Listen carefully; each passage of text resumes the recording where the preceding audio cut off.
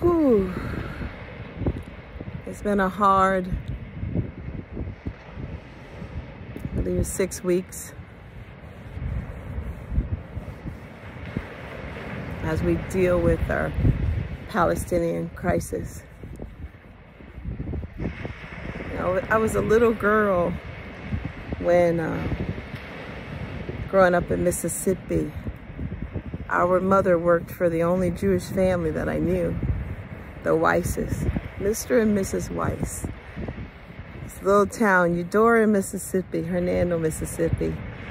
We're in the 60s and we're in the most conservative state that didn't accept either blacks or Jews. I didn't know it, I was young. I know that my mother loved working for the Weisses, Mr. Weiss. Mrs. Weiss wasn't able to have kids. Mr. Weiss was a college professor, not allowed to teach. Because back then, Jewish people couldn't teach at universities, not in the South. And there was no space for him to teach at the black universities, or I think that's what my sister told me. But they saved us. That beautiful family taught us literature.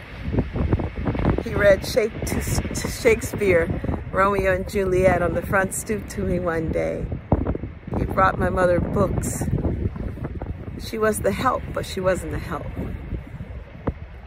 They bought a summer home in one of the sundown towns, which they were all sundown towns in reality.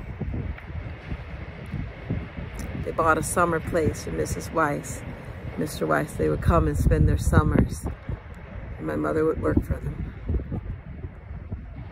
They bought us gifts, clothes. I think my mother even had a couple of furs.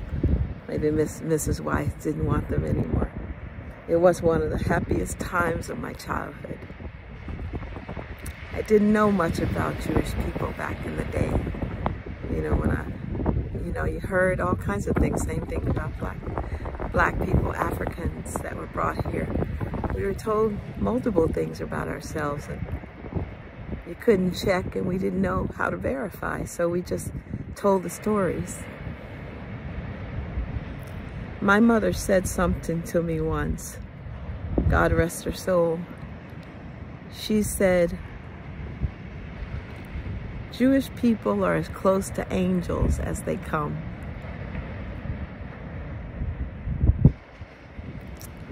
That was Mr. and Mrs. Weiss.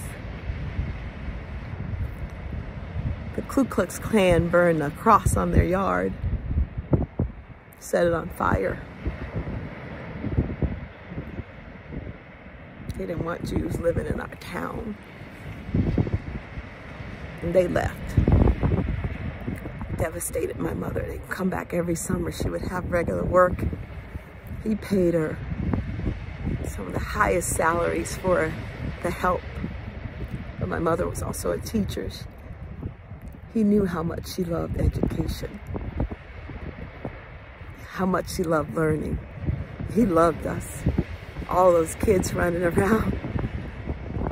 He would just come by just to check on us.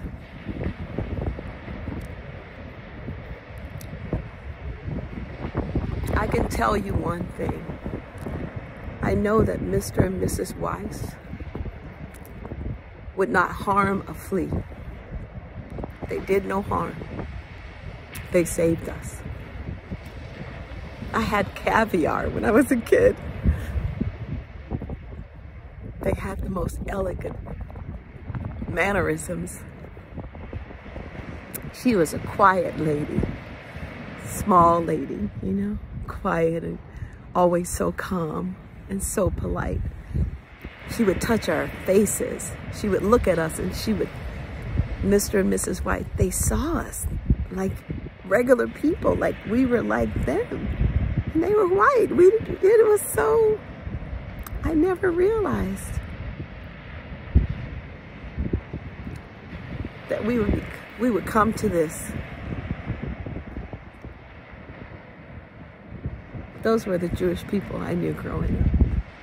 just wanted to tell their story. I don't know where they are and what happened to Mr. and Mrs. Weiss. We went through some other traumas with them. They were amazing people. They were amazing people. They did no harm. They were brilliant.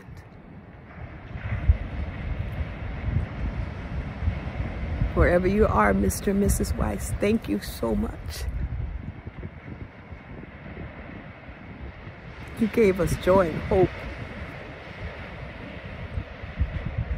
when there was nothing but darkness. Food when we were hungry, toys that I'd never seen. I can remember that was the happiest time for our mother when she worked for the Weisses. I'm sorry that you had to leave our town the way you did. I just wish I hope you had a great life. You were wonderful people. Thank you so much.